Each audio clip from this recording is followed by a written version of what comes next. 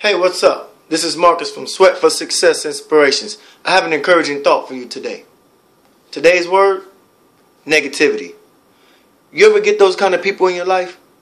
You ever meet those type of people that can come around and you don't even have to know where they're at in the building? You can feel their presence around? Yeah, these type of people are the type of people you want to stay away from.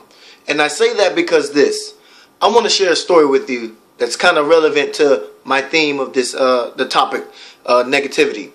If I did a study on sitcom TV shows, and I found out in that study that TV writers and TV producers will factor in a person's real personality into the character. Why?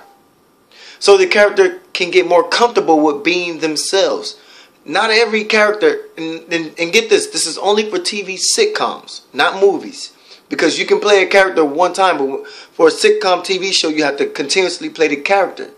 And for some TV shows that I did a study on, that they factored in the people's real personality was the Golden Girls. Picture this, right? 4 girls, 4 women. You have a grumpy old lady, Sophia. You have a mean old lady, Dorothy. You have an unsatisfied old lady, Blanche. And you have a very happy lady, Rose. And let me tell you something here, how this is going to relate to the theme. Once I did this research on negative people, negative energy in TV sitcoms, I found out that when they factor in somebody's real personality into the TV sitcom, it's so they can get more comfortable and relaxed in being themselves and playing the role.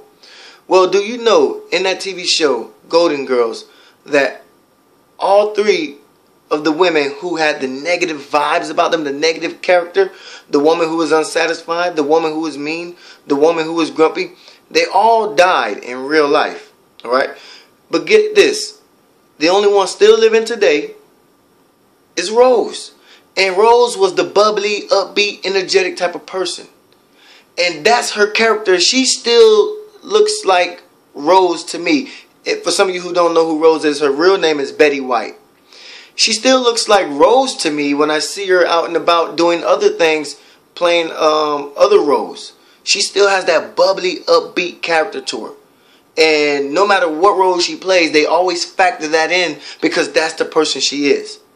Now, what I'm saying to you and how this all makes sense to my topic and my point I want to make to you is that you're going to have some negative people that's going to come around in your life, right? And negative people, all they do is drain the blood right out of you. I like to call these type of people me-squitos. You know, these type of people will, they will suck the life right out of you, right? All they do is scream, me, me, me, me, me, me, me. And they suck life right out of you.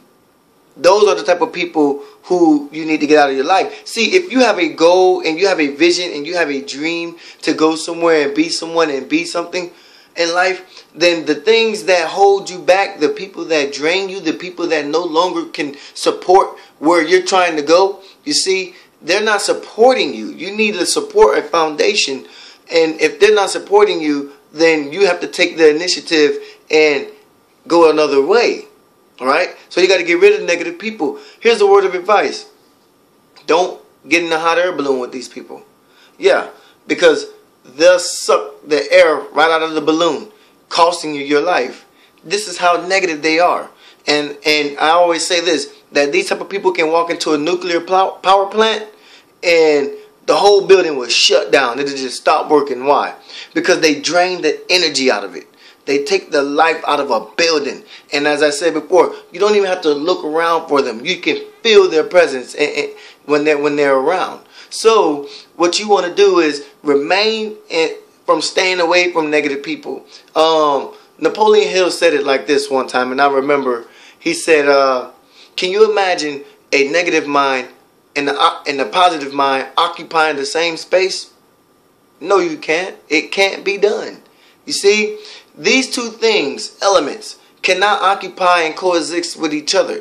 And when you try to be a positive, upbeat, energetic person that's going somewhere, and you got somebody over here that's weighing you down, do you know I read somewhere it said this. It was a quote, and I can't remember who it was by, but the quote said this, that it's easier to pull someone down the ladder than it is to push them up. Meaning that if you are a dead weight, if there's someone in your life that's dead weight, that's holding you back, then they can pull you down with them. You know, they live in this sea of misery that just drowns everyone that comes into that pool with them. And you need not to be there with them. Don't allow yourself to be faked out by these people. They seem like they have goals and ambitions and dreams, and really they're stifling you, and you're wondering why your steps are not making any progress. Reasons being because you're around people who are weighing you down, anchoring you down, and you need to find a way out.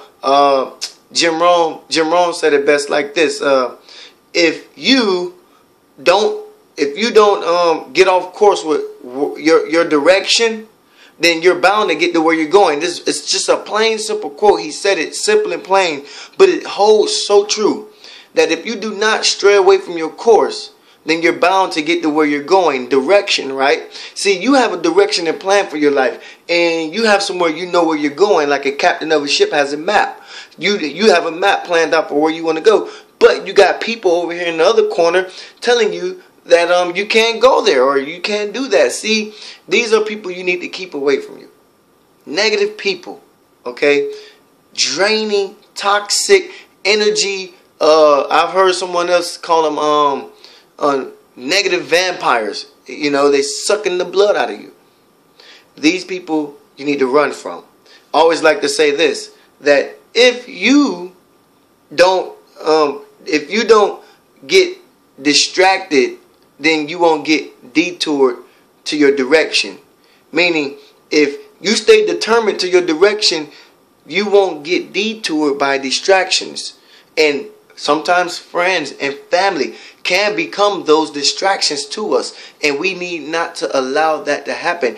Although we love our family, but sometimes family isn't the best thing for us when we're trying to elevate ourselves. I always tell my family members this, because I'm not here to brag or impress you with anything, but the way I've been doing things and taking my life in the course that it's been taking, you can almost peek inside to see what I'm doing and understand that I have a vision and a goal and I'm trying to go somewhere, right?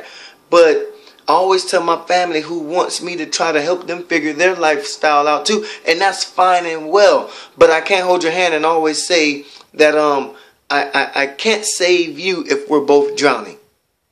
I can't save you if we're both drowning. Let me get out, swim to the shore, get the life preserver, get a boat, and I'll be back. Hopefully you haven't drowned by then.